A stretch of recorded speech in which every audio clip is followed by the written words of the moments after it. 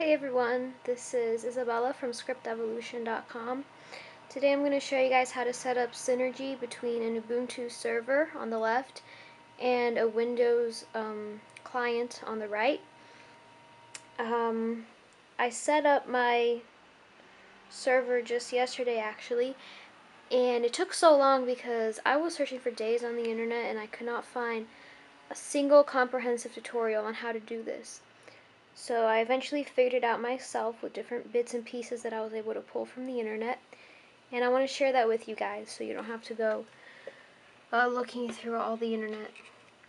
As you can see, this is my Ubuntu desktop, and here you see, let me zoom in a little bit, here you see the mouse moving around the screen, and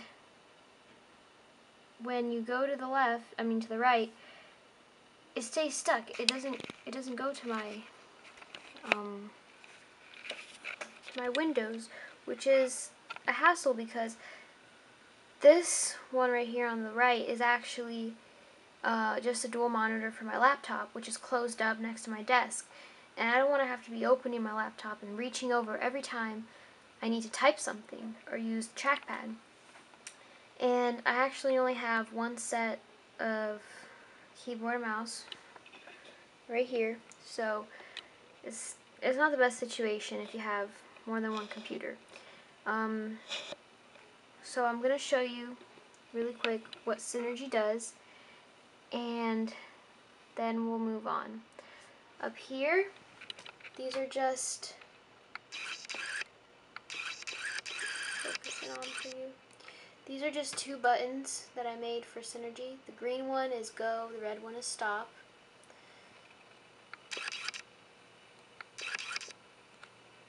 So I'm just going to start the server, and if you follow the mouse, it disappears from the screen and appears right here. And same thing, and then it appears right here. So, and this is just a button I made to stop it. So when I go to this side, it stays stuck. No mouse on the Windows. Okay, so I'm going to show you how to set this up real quick. Okay, let's see if I can just get the camera to focus. I'm kind of new to this camera. It's a Nikon D3100. Okay, the first thing you're going to need to do is go to the Ubuntu Software Center, which is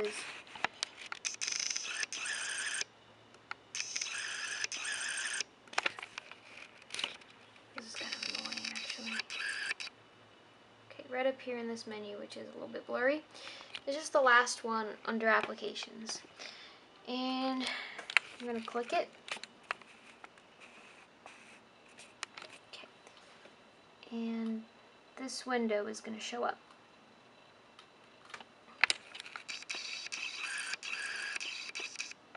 Alright, perfect. Now, on here on the right, you have a search bar.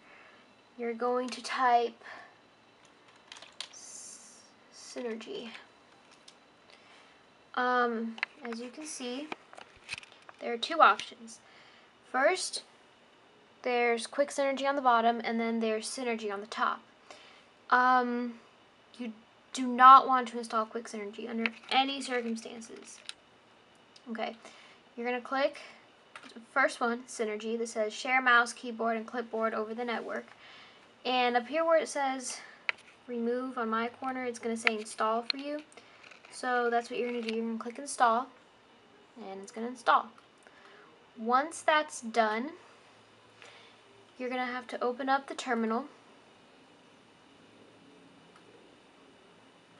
There we go. And the first thing you're going to do is you're going to make a configuration file for Synergy so it knows exactly what computers and IP addresses you're using and where they are in relation to each other. So you're going to type sudo to become root, gedit, that's your text editing program that we're going to use, and then you're just going to pick your path. I'm going to make it in home Isabella, and the name is going to be .synergy conf for config. And it's going to ask me for my sudo password. Okay. Now it's opened up gedit, and I already have my whole file written down, of course, because I already have Synergy working. So the first thing you're going to write right here is going to be section : space screens.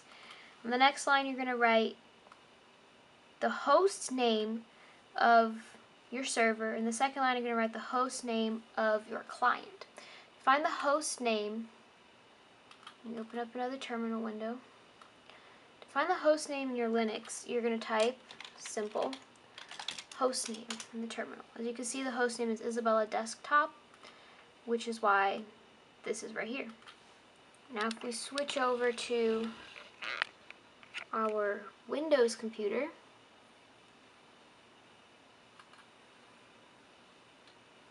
I just started Synergy now because I don't want to have to pull out my laptop.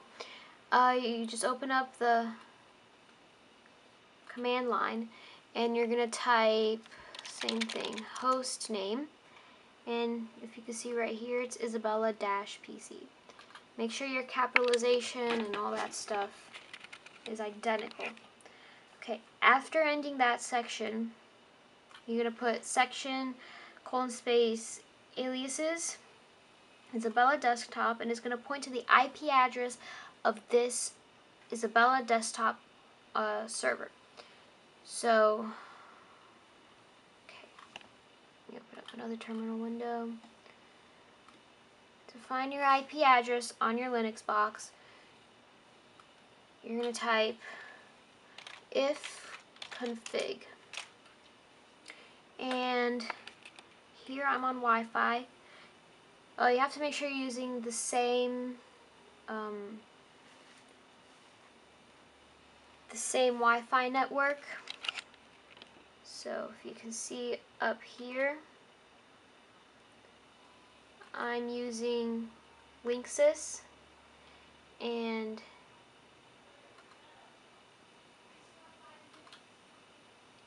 right here, my Windows, I'm also using Linksys. You have to make sure that that is the same, because or else this is never going to work. Okay, back on the Ubuntu machine. Let me stop Synergy again. Okay, back on the Ubuntu machine, you're going to find here WLAN 0, since I'm on a wireless network. If you're on, if you're using Ethernet, it's going to be ETH0 or ETH0. Okay, so here where it says int adder for your internet address, it's going to be this. Okay, and this is just my internal one, so not trying to DOS me or anything.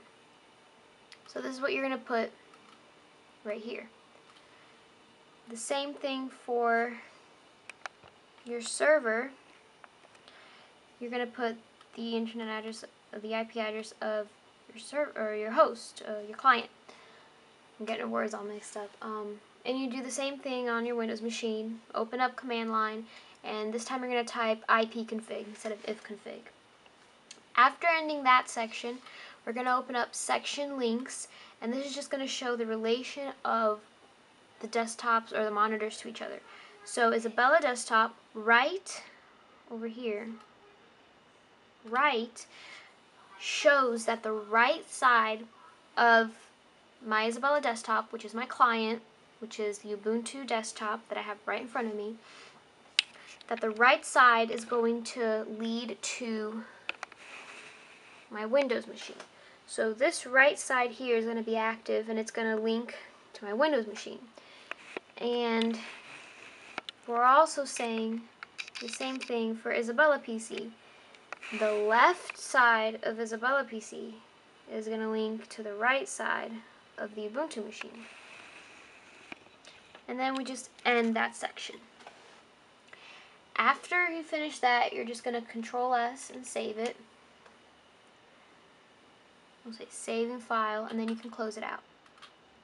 Okay, now I'm just going to clear my terminal. And what we're going to